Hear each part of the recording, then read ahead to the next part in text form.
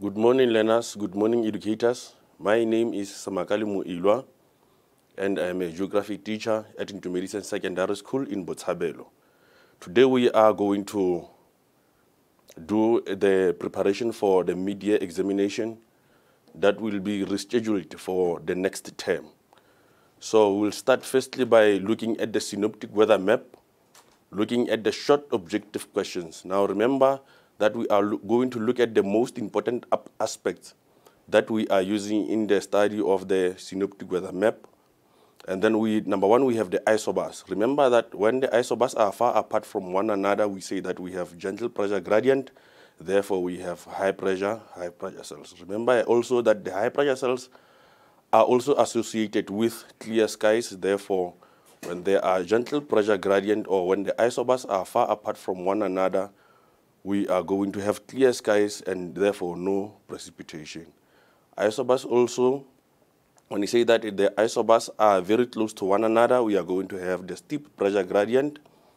And the steep pressure gradient means that we have the greater wind speed, and then they are also associated with low pressure systems. In the low pressure systems, we are saying that they are associated with heavy rains, therefore there's going to be an overcast. Now we are looking also at number two, the high pressure systems, which are the anticyclones. Remember, in the anticyclones, we are looking also at their positions in relation to the continent and how they affect the weather. Remember that we have three anticyclones in South Africa. We have the St. Helena anticyclone, which is found on the western part of the continent. We also have the continental anticyclones, which is found in the higher lands or in the interior of the continent, as well as the Mauritius anticyclone, which is found in the eastern part of the continent and is also known as the South Indian anticyclones. The third one, we are looking at the low pressure systems. The low pressure systems are nothing else but the cyclones. They appear on the synoptic weather map. Now, if so, what is their impact on the environment? Now, remember that we said earlier that the low pressure systems are associated with heavy rains. Now, we'll also be looking at their impact on the environment as well as their impact on the human activities. Number four, the synoptic weather maps also have what we call the weather stations. The weather stations shows us the elements of weather such as what? The temperatures, dew point temperatures, wind direction, the wind speed in knots, the type of precipitation, as well as the cloud cover. And then last but not least, it shows us the time, which is the date and the time that if it is shown on the map, to help us to determine the season represented by the synoptic weather map. And then also, question number 1.2 will be on the valley climates, short objective questions. Remember that when you're talking about the microclimate of the valleys, we are talking about the effect of the slope aspect. Number two, we are looking at the development of anabatic as well as katabatic winds, the inversions, frost pockets, and radiation fog. We are also going to look at the influence of local climates on human activities such as settlements as well as farming. And then number three, tropical cyclones. Remember that we said that we have the isobars. Now the isobars, when the isobars are closer to one another, they represent low pressure systems. Now one of the examples of the low pressure systems is tropical cyclones. Number one, you have to study the general characteristics of tropical cyclones. In the general characteristics of the tropical cyclones, we can easily make the definition of tropical cyclones. Number two, we are looking at the areas where tropical cyclones develop or where tropical cyclones forms. Number three, we are looking at the conditions that are necessary for the formations of the tropical cyclones. Remember, in the conditions that are necessary for the formation of tropical cyclones, we are looking at the things like the presence of coriolis force. The sea surface temperatures must be warmer than 28 degrees Celsius. Yes, and then we are looking at also the stages in the development of tropical cyclones. We are also going to look at the tropical cyclones and their associated weather patterns. looking at the reading and interpreting tropical cyclones on the synoptic weather map as well as on the satellite image. Remember now, when you're looking at the tropical cyclones, you will see that the tropical cyclones on the synoptic weather map, they appear on the eastern part of the continent, and then in the mature stage they have an S-like shape, which represented the eye of what? Of the tropical cyclone. We are also going to look at the impact of the tropical cyclones on human activities and on the environment. Remember that we said that the tropical cyclones are accompanied by heavy rains and gale force winds. So what could be the impact of gale force winds on the environment and on human activities? What could be the impact of tropical cyclones on human activities because of what? Because of the heavy rains. Now you are going to study that. And then we are also going to look at the strategies that can be used to minimize the impact of tropical cyclones on human activities and on the environment. Right. The heat islands. Remember, when we're talking about the heat islands, we are talking about what? We are talking about the urban heat islands. Now we are talking about the differences in temperatures between what? Between the rural areas as well as the urban areas. Now, reasons for the differences between urban as well as the rural climate. Now, when you're looking at the reasons, we go straight to what? We go straight to the urban areas. We are looking at the artificial surfaces. We are looking at what? We are talking about the transport. We are talking about the overpopulation that increase the temperatures in the urban areas. Now we are talking also about the causes and the effects of the urban heat island. Now the pollution dome. What is the pollution dome? What are the causes of the pollution dome, and what could be the effects of the pollution dome?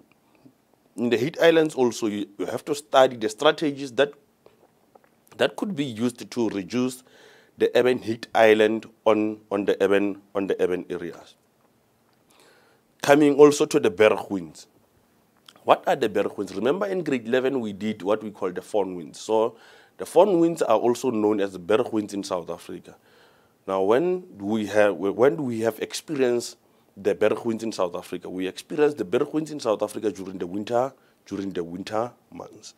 Now, how are they formed? They are formed when there is a high pressure over the land. Now, that high pressure should be the continental anticyclones as well as the low pressure over the sea.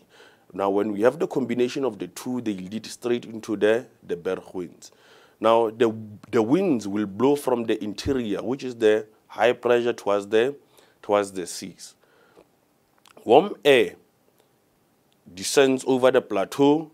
Now it reaches the coast as warm and dry wind. Why warm and dry wind? Because they blow from the land into the sea. Remember that they are descending. So when they descend, they lose moisture. Now what could be the dangers? The dangers would be felt fires. Now you're looking at the dangers from where? From the human activities. We are looking at the dangers of felt fires on the environment. Now, how will the wind stop? Cold front has to move over. Now, the drainage basins, that will be question number 2. We are looking at the short objective questions. Now, the short objective questions in this regard, you have to, it's either they appear as match the column, they appear as label, they can also appear as multiple choice questions. Now we are looking at the most important concepts such as the river mouth, the river source, the catchment area, water table, tributaries, watersheds, interfluve, as well as the confluence. Also looking at the drainage patterns. Now remember, when we're talking about the drainage patterns, we are talking about how the drainage or how the rivers are arranged. Now they are also influenced by what? They can be influenced by the underlying rock structure. Number 1, we will be looking at the dendritic pattern. You must know that one. Trellis pattern, radial pattern, centripetal pattern, parallel pattern, as well as deranged pattern. So how many river patterns do we have? We have 7 river patterns. Coming to the next one, we are also going to look at the river capture. The river capture, which is also known as the stream piracy. Now we have to study the concepts of abstractions as well as the river capture. And then also the features that are associated with river capture or stream piracy will be as follows: the capture stream, captured stream, wind gap, misfit stream, watershed, as well as then elbow of capture. Now also we will be looking at the fluvial landforms. In the fluvial landforms, we will be talking about the rapids. You have to study the rapids. You have to study the waterfalls. You have to study the meanders. You have to study the oxbow lakes. You have to study the meander scars. You have to study braided streams. You have to study deltas. You have to study the levees.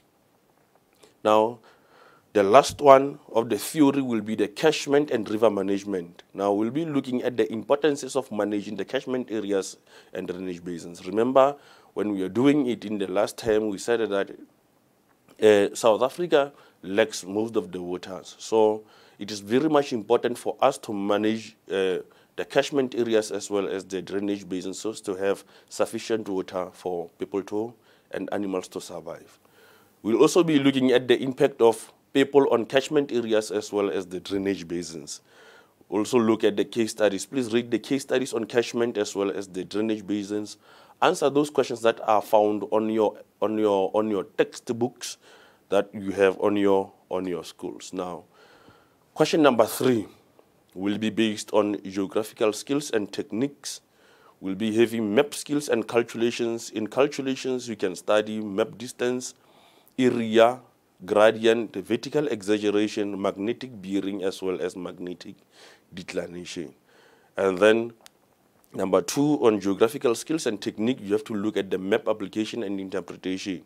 Now you have to look at the climate. In the climate, remember, you can also look at the latitudinal position of South Africa. You can also look at the slope aspect of in South Africa.